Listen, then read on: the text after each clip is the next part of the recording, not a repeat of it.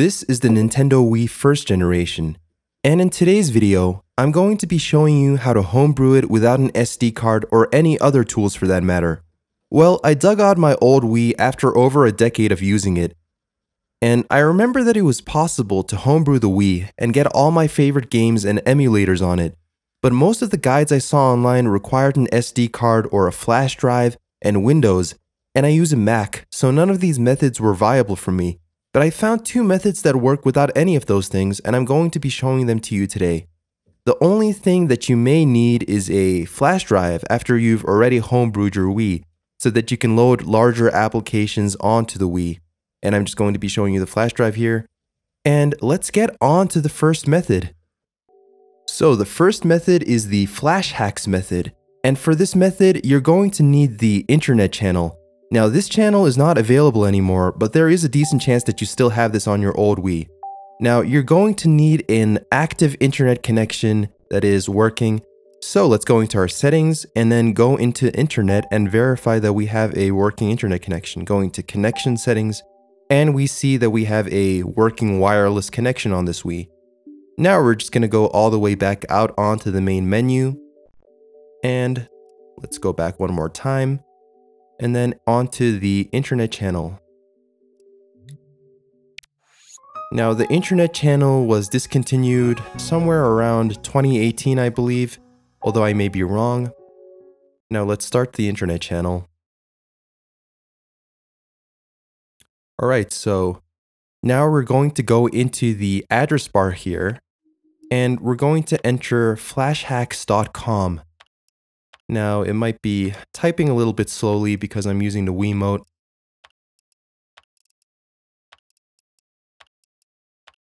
Right, press OK.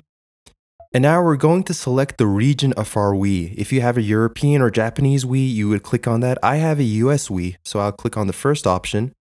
And now it'll say, please bookmark this page now. And that simply means that you have to favorite the page. Now we'll click on Add Favorite. And then we'll click on the link. Now this will load to 100%, and if it's successful, you'll get the Hack Me screen like this. And if it doesn't work, simply restart your Wii and do the process again. It may take several tries simply because this program is a little bit buggy, but overall I found this one of the best methods to homebrew your Wii. And then from here, you'll just simply install it and it should be done. Alright, now we're on to the second method, and this method doesn't require the internet channel at all. So we'll just go into our Wii options, and then into Wii settings. And then now we'll be navigating into the internet. Go into connection settings, and now we'll go into the wireless connection that we have, and then we'll go into change settings. And now we'll click 1, 2, 3, and we see auto obtain DNS. Now we're going to change this to no, and we're going to enter our custom DNS settings. Now it'll initially have these zeros, and simply enter the address that you see on the screen here, 18.188.135.9. Press OK, and you can just leave the secondary DNS as it is. Press confirm, press save. And now there's going to be an internet connection test. And what this is doing is simply connecting to a custom DNS server that will help us load the Homebrew application. At least that's what I believe, but it does work that way. And we'll see if the connection works. All right, it worked. And it's very important to select no here, all right? And now we're going to go out all the way back. And then we're going to go into internet again. And then into user agreements. Here, you're going to select yes.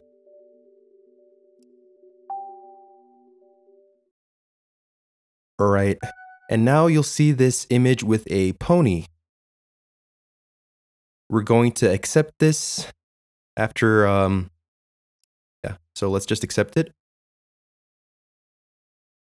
And now it'll run all this code.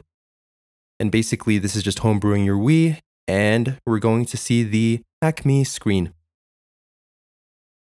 Alright, and it's going to tell us that we need to press 1 to continue, so press that on your Wiimote to continue. And from here, it's pretty self-explanatory. We're just going to press install the Homebrew channel, yes, continue. And this is basically just going to install the Homebrew channel on your Wii, and it successfully did. And now all we need to do is simply exit the HackMe installer, and that's it. So now you should have the Homebrew channel on your Wii, regardless of what method you use to get it. And now we're going to start the Homebrew channel. And something you will immediately realize is that it's completely empty. There's no Homebrew browser and there's no way for you to download applications. And this is where the USB drive simply must come in. Even though we can install the Homebrew without using any external media, in order to get things that we can use to download games and applications, we need a flash drive. And in this case, I will be using the drive that I was showing you at the very start of the video. And so here I have the drive. It's a FAT32 format, and we're going to need a folder called apps. And in this folder, you're simply going to put all of the applications that you want. You can find them online, and that's it. So you can see me here playing a Game Boy emulator, and I'm playing Pokemon Sapphire, and it's working great on this super old 20-year-old TV. So that's it. Alright guys, if this video was helpful, like the video, comment down below if you have any questions, and subscribe to the channel for more.